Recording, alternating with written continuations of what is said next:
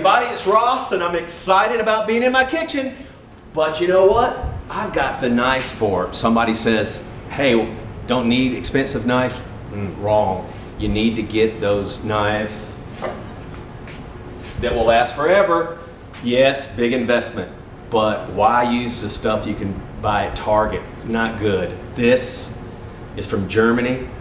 This is a forever knife. You gotta have a sharp knife to cook and cut.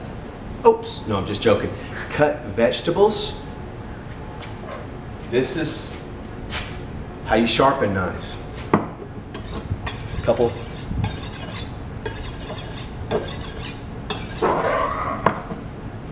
Learn how to sharpen your knives. Watch out, I've cut myself many times, but cutting vegetables with a sharp knife will make your life a lot easier and you'll have more fun. You'll do it more. So hopefully the knife tip by Chef Ross has helped you have fun in your kitchen with you and your family. Take care, see you soon.